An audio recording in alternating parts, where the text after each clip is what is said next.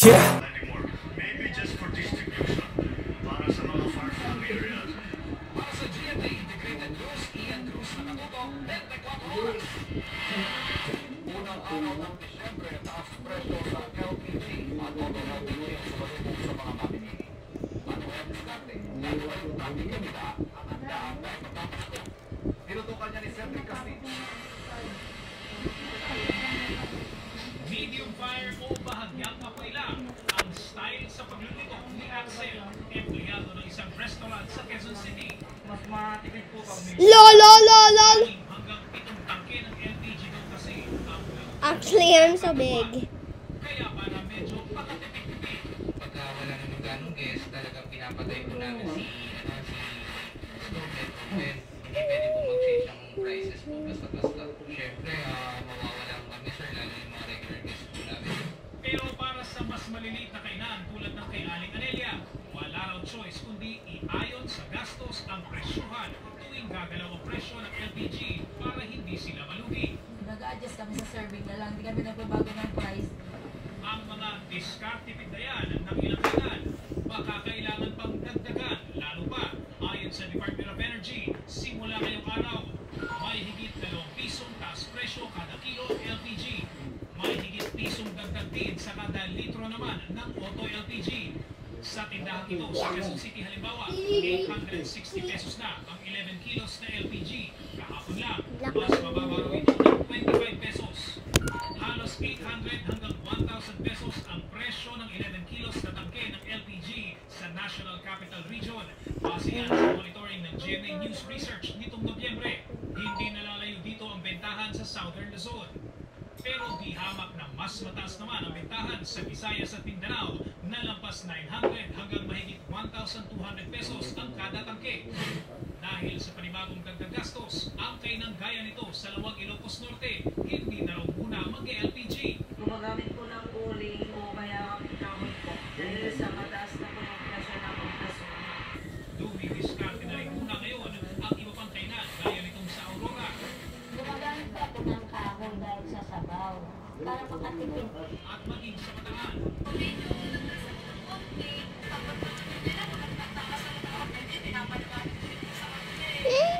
Para sa GMA Integrated News, Cedric Castillo, 24 oras. Sabi ng isang karatula, bawat tuwing sa kalsada, nakabakatay. Shut up. Daw ang footbridge. Pero paano kung kinakalawang yan? At may mga kinakamalan sa mga bakal para raw gadakan? Nakatulog si Rafi Lima. Kinakalawang na. Butas pa sa ilang bahagi ng hagdan. May mga nakauslipang bakal. Ganyan ang itsura ng footbridge na ito. Nakakalain mo condemn kung bawal na gamitin. Pero isa ito sa pinakabalang footbridge sa Pamalang Avenue dahil katapat ito ng isang eskwelahan at malapit sa isang palengke. Ilang buwan na raw ito inireklamo sa barangay at umabot na rin sa social media.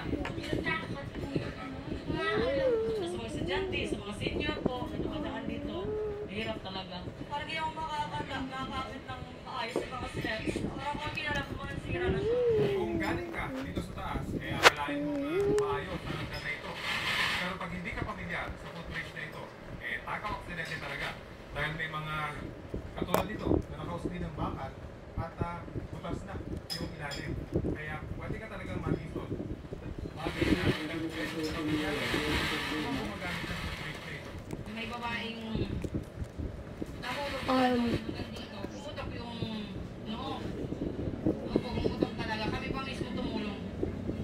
Kaya nagkabilok siya. Tatapinok po, dire-diretso. Ilang beses na raw pinapupunin ng barangay at footbridge kahit hindi sila may-ari nito. Gayunman, isa raw sa nagpalala sa kondisyon ng tulay ang pagnanakaw sa mga bakal nito. Kinakalawang na, pwede ng persahin eh. Kinakalawang na rin yung mga bakal eh. Yung persa ng mga bata binibenta. Isang bahagi lang naman ng footbridge ang matindiyang pagkasira. Kaya balak na raw ito yung masarapan sa mantala ng barangay bago pa may mangyaring malalang disgrasya. Malapit na rin naman daw itong ilipat dahil katabi nito ang isang ginagawang MRT station. Ayon sa MMDA, hindi kanila ang footbridge. Ganito rin ang tubo ng QCLGU. Sinusubukan pa namin kunin ang panig ng DPWH kung sila ang may-ari nito. Para sa GMA Integrated News, Rafi Lima nakatuto, 24 oras.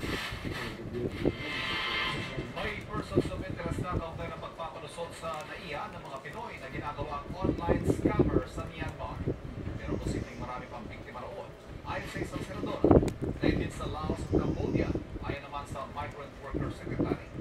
Narito ang aking pagtuto. Iniimbisigahan na ng Manila International Airport Authority kasama ang NBI at pulisya ang kanilang sarili mga tauhan na mga rigsapot umano sa pagpupuslit sa paliparan ng mga Pilipinong biktima ng human trafficking.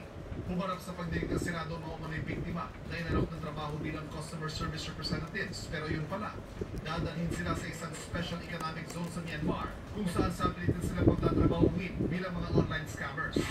Bago pa nito, may mga nabuking na raw ng mga peke, mga photoshop na process ng MIAA. Meron po tayong mga persons of interest. Of course, we're sharing all of this information with the different agencies para po talagang we get to the root cause of the problem po at mahanap natin na posible ang sindikato na nagwakatakot po. Hindi muna naglalabas ang bagong passes ng MIAA habang gumugulo ang kanilang investigasyon. Mahigpit na ini-inspeksyon ng mga umiiral na passes. Habang pinakasa na, ang RFID system na gagamitin na daw sa susunod na taon. Ang Bureau of Immigration wala pa rin nakikita ebidensya na may nakikita sa buwan ng tauhan nila sa mga sindikato ng human trafficking. Pero patuloy daw sila nag-iimbestiga. Kaya kami tayo nakikita ng konsyaba po sa immigration, ba't hindi po tayo sarado dyan? Base sa impormasyon ni Senadora Rizzo Teveros, maaaring mas marami pang Pilipino na nanatili sa Myanmar. Ang patuloy na inaabuso at sa pinagpatuloy ng trabaho ng mga sindikatong sapot sa cryptocurrency scam.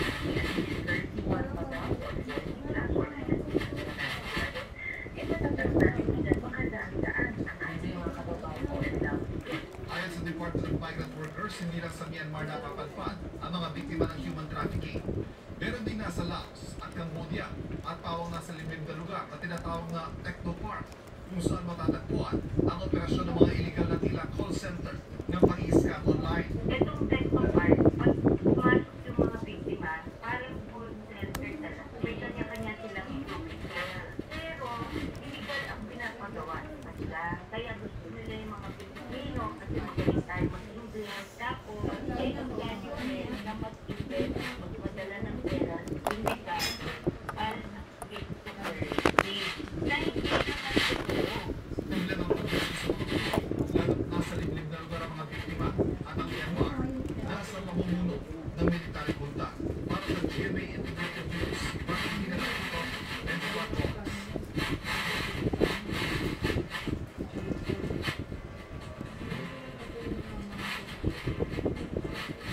Siyempre na nga mga kapuso. Ready na ba? Ang ilan may kanya-kanya na hiling. Ready na ang para sa pamilya. Pakinggan natin ang mga bote sa magsunod ni Joseph Moore. Mas makulay at mas masaya. Natapos ang 2 taong pagpipita sa pagpipita ng parating, wala namang makakapigil pa. Kaya nga sa unang araw ng Disyembre, pangitalo. Ang favorite ways. Siyempre maraming group of friends. Sa 15.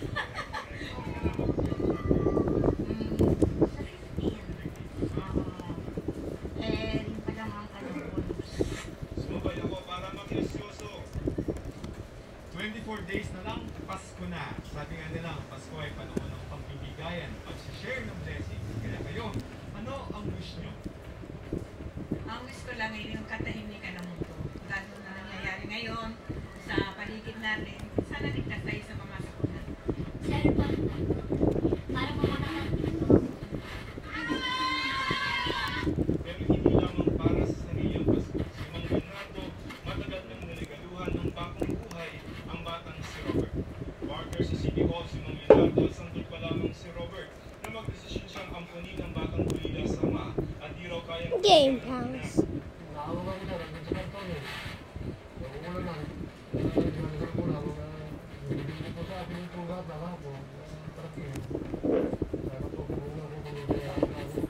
Kailan ba ang mga bagay kung sadyang hindi raw niya mapunas?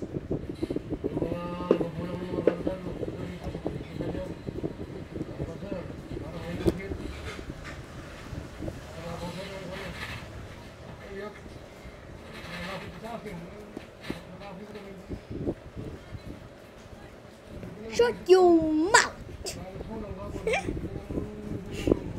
This is the best day of my life. Ang wish ni Mang Bernardo para pa rin kay Robert. Isang Best day of my life. daw nito sa The best day of my life. The best day of my life.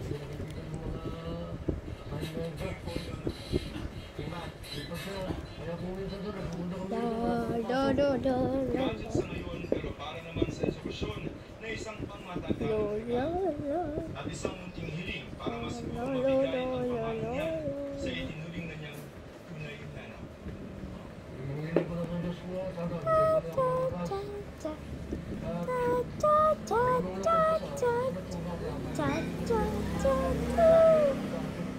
Para sa GMA Integrated News, Joseph Moro, nakatutok 24 oras.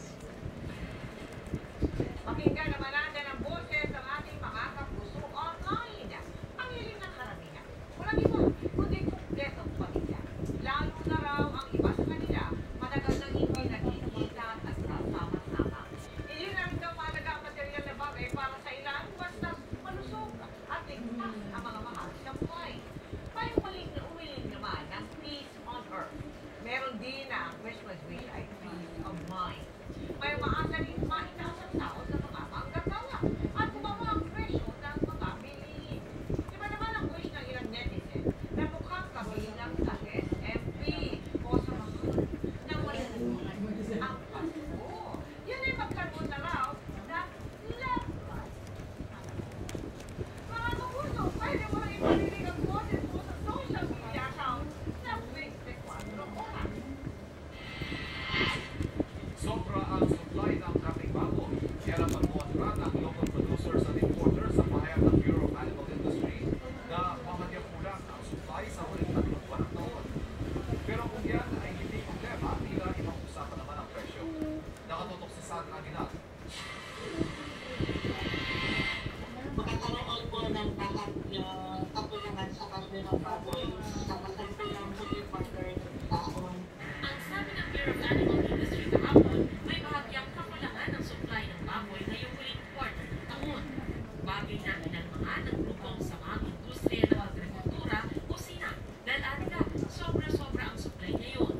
Makikita raw ito sa datos mismo ng Department of Agriculture kung saan sa huling tala ay nasa mahigit 113,000 metric tons ng lokal at imported na karneng baboy ang nasa mga cold storage. Sobra pa. Tayo ang March next year. Siguro gusto nila mag-import. Gusto rin agapan ng grupong Pork Producers Federation of the Philippines para hindi raw mauwi sa pag-i-import ang pahayag ng BAI. Sa side ng local producer ng pork, sobra yung stocks natin, even beyond dito sa darating na Pasko. Kasi yung local production, although maliit yung inventory ng live animals, but yung output natin ngayon, mas malaki ng 30% dahil ang expectation dyan is dati na-harvest ng 85 to 90 kilos na live pig. Nasa mga 120 kilos. Binili na ng isang cold storage facility kung saan pinapanatigin natin ang baboy para dito sa yung mga pork products na papunta na sa iba't ibang customers nila. Pero, konti pa lang ito. Medyo galing ito sa isang malaking commercial storage na ayon sa mga meat importers ay tulong-tulong. Ayon sa meat importers, nagpapap ang malalaking cold storage ngayon pero pinaghahandaan nila kung may extend ang implementasyon ng mas mababang tarifa ng imported pork.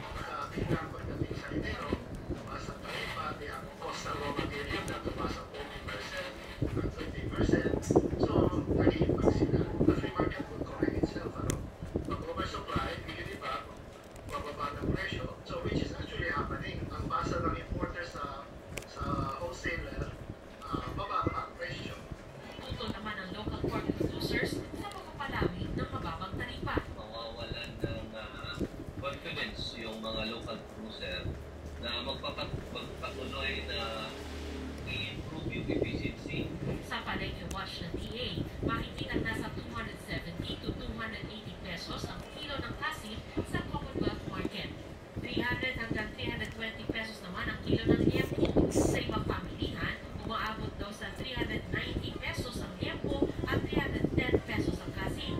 Pagkatiyak ng DA, hindi supply ang problema. May mga factors naman kasi na we have to consider kung matataas ang presyo.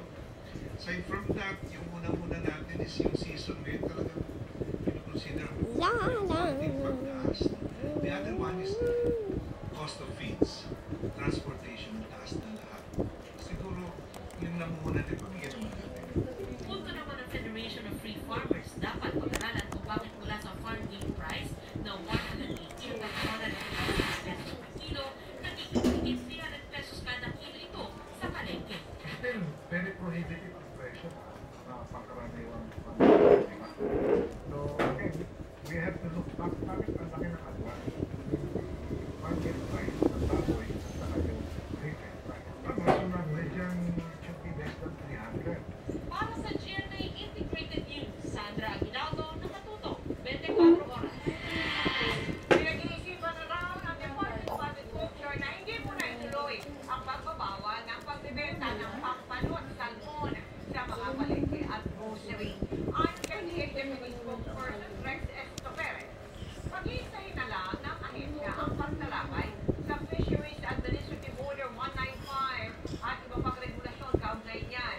Maasa raw sila makakapaglabas ng desisyon bukas bago ipatupad ng BICAR ang pag-iisip sa weekend. Bago nito, kinwestiyon ay nagsasagot kung bakit ngayon lang itinatutupad ang punto sa taong 1995 o 1999 pa raw inilabas. Una ng special panel ang World Boxing Council ng WBC para pag-aralan ng mga pahayag sa retiradong Pinoy boxing referee na si Carlos Padilla tungkol sa naging laban ni pambansang Kamao Manny Pacquiao at Australianong si Nedal Hussein. Ito ay matapos sabihin ni Padilla na tinulungan niya si Pacquiao sa pamamagitan ng mga favorable faktor sa naturang laban tulad ng pagpapabagal ng bilang ng ma-knockdown si Pacquiao. Sinabi rin ng Pangulo ng WBC na si seboy0809, tinatanggap silang sulat mula umano sa anak ni Padilla na si Susie Padilla Tuan. Naliham lang ang post sa website ng WBC, sinabi ng panganay na anak ni Padilla na may edad na kanilang ama na 88 taong kulang na ngayon. Dahil second language lang niyang English, posibleng ma-misinterpret daw ang mga naging pahayag nito. Anya Vicente para lang na lalaki ang kanyang ama na inilaan ang kanyang buhay sa larangan ng boxing. Hindi rin siya ng konsiderasyon para sa kanilang ama na anya ay naging malaki ang kontribusyon sa boxing community. Naunawaan daw ni Sulaiman ang pagsulat ng anak ni Padilla. Sa ngayon, susundin daw muna nila ang proseso at hindi na rin daw muna magbibigay ng komento ang WBC.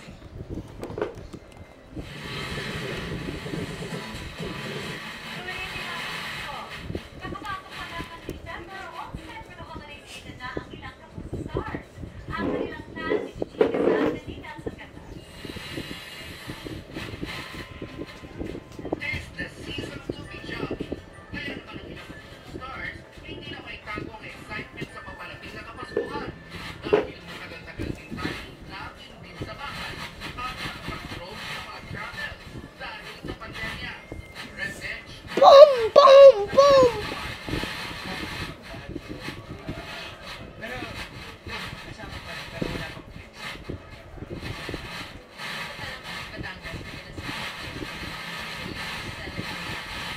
But this time, lalayo kami ng onting-onting ayan, Lol, lol, lol, lol, lol, lol, Honestly, ngayon kasi wala kasi sa house tapos sa store ko. So, I might probably go to my friend's house. Yan ang South Korea naman ang Legaspi family. Si Mami, grateful daw dahil nakatulong ang kanyang girlfriend na si Kailin Alcantara sa pagkuha nila ng visa. Siguro yan yung gift din ni Kailin. Yung Christmas na sa pamilya. Sa pamilya po. Napakalaking bagay yan. Kasama ko si Kailin. Sabi ko nga po sa mga magulang, huwag muna kami mag-plan this Christmas kasi kailangan namin mag-ipon sa pinapagawa po naming bahay. So, sacrifice. Contemplating on traveling alone sa Japan naman si Hang Maria Clara Sanya Lopez.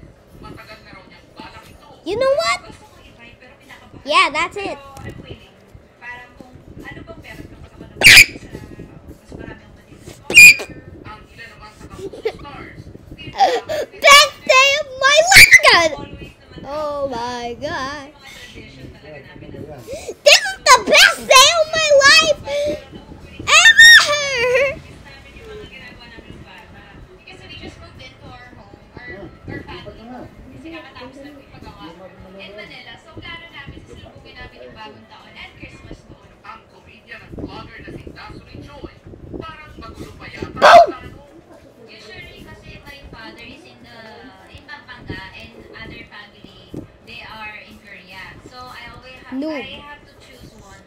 Ang newly engaged na si Balin Montenegro, ibang wedding muna ang ikaka-excite bago siya maging abala sa kanyang wedding dress. My brother is getting married this December.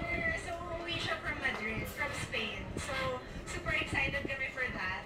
It's gonna be a different Christmas for us. Nelson Canlas updated sa showbiz happenings. Susunod, exclusive, kay David Barr sinalakay dahil sa inaalok kumanong illegal. Kasunod ng inaasahang Christmas traffic, MMDA may pakiusap sa mga pumaparada at nagtitinda sa mabuhay lanes. At sa kauna-una ang pagkakataon, Erlin Udo, idinasali kung bakit siya matras sa Miss Juanan International 2022. Tutukan lahat ng yan sa pagbabalik ng 24 oras.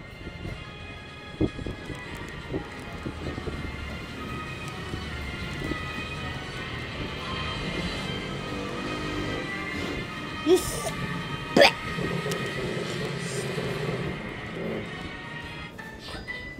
Oh no, dami pang sabi ah.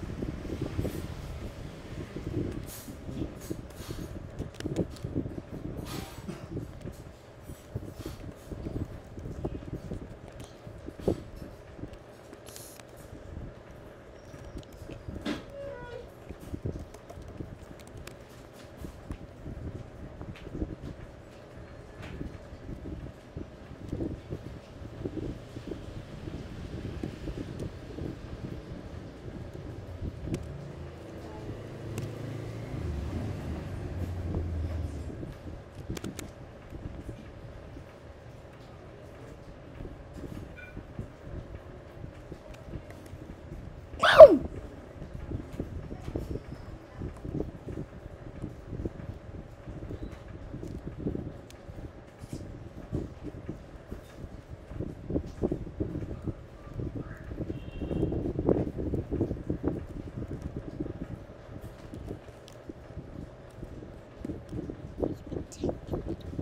Bitch!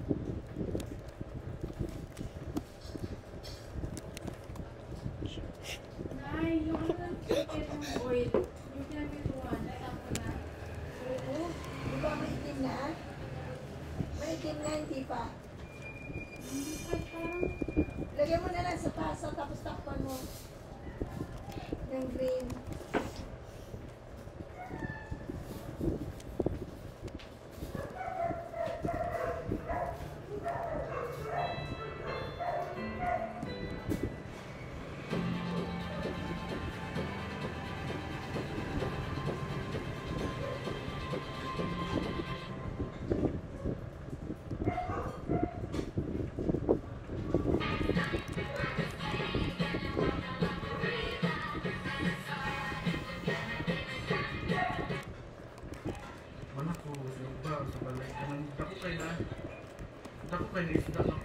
Yeah, whatever, whatever.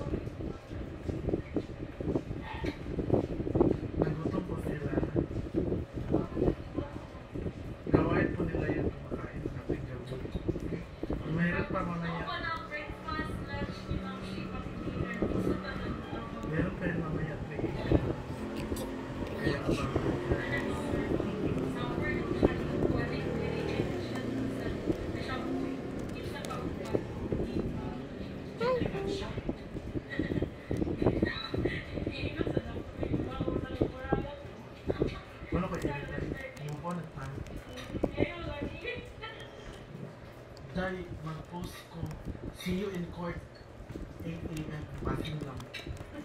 So gusto mo, nakapost na ulit ko. Charot, Barangay 8 a.m. Hi, Ma'am Weng, Yell Clark. Joyce